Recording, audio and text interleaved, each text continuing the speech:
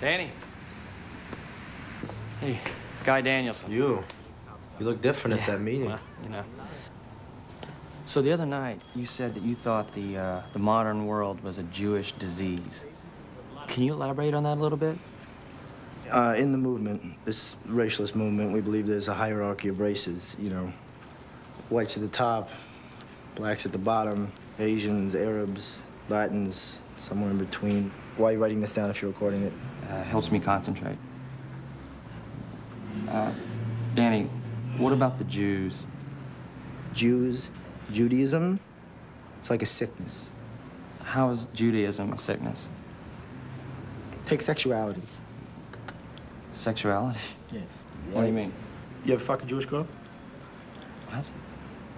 Did you ever fuck one? Well, yeah, you know, I mean, I've been out with a Jew. There you go. What did you notice? Like what? Jewish girls love to give head. Right? Yeah, sure. I don't know. Is that right? And Jewish men love to get it. Everybody likes to get it. Yes, it's very pleasurable, but Jews are obsessed with it. You want to know why? Yes. Why?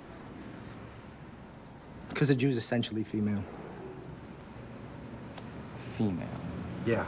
Real men, white, Christian men, we fuck a woman, we make her come with our cocks. But a Jew doesn't like to penetrate and thrust. He can't assert himself in that way, so he resorts to these perversions.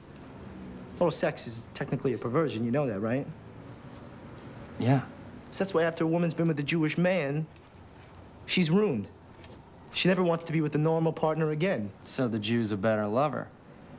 No, he's not better. That's not what I said. I said he gives pleasure. That's actually a weakness. All right, so it's not that the Jew runs the media or that he owns all the banks. It's that they're sexually corrupt. The Jews clearly control the media and the banks. Investment banks, not the commercial ones, but the point is, they carry out in those realms the exact same principles that they display in sexuality. They undermine traditional life, and they deracinate society. Deracinate. Tear out the roots. A real people derives its genius from the land, from the sun, from the sea, from the soil, you know? This is how they know themselves. But, like, Jews don't even have soil. Yes, Israel. Yeah. Those aren't Jews. Of course they're Jews. Notice the Israelis. It's a fundamentally secular society. They no longer need Judaism because they have soil, because the real Jew is a wanderer. He's a nomad. He's got no roots and no attachments, so he universalizes everything. He can't hammer a nail or plow a field. All he can do is buy and sell and invest capital and manipulate markets, and, you know, it's like all mental. He takes the life of a people that's rooted in soil, and then he turns it into this cosmopolitan culture based on books and numbers and ideas, and, you know, this is his strength. You can take the greatest Jewish minds ever. Marx, Freud, Einstein, what have they given us? Communism, infantile sexuality, and the atom bomb. In the mere 3 centuries, it's taken these people to emerge from the ghettos of Europe. They've ripped us out of a world of order and reason. They've thrown us into a chaos of class warfare, irrational urges, relativity, into a world where now the very existence of matter and meaning is in question. Why? Because it's the deepest impulse of a Jewish soul to pull at the very fabric of life till there's nothing left but a thread. They want nothing but nothingness. Nothingness without end. Wow. Danny, this is great. You're incredibly articulate. But one thing. How can you believe all of this when you're a Jew yourself? Excuse me? Do you know a Rabbi Stanley Nadelman? He was at the congregation Ohev Zedek. Who? How would I know him?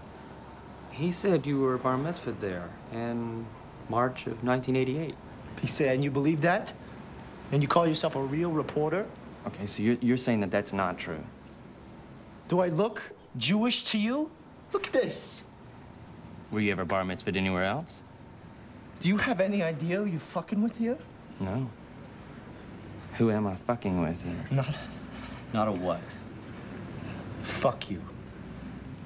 Why would Nadelman lie to me? To discredit me. I know who they are. I already explained this to you, Guy. These people can say and do anything, and they will. It's all narrative. Are you gonna put what he said in your paper? Well, give me a reason not to. Because it's slander.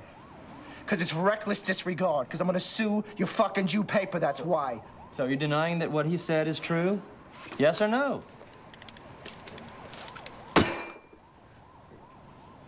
All right, take it easy.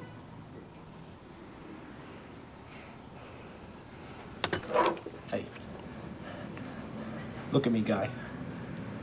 Oh, no, you can't even look at me now, right?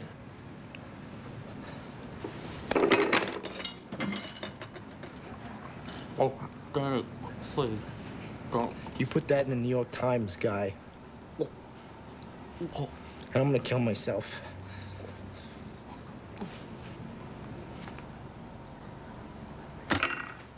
Hey, Albie, go ask Grandma Springer to come and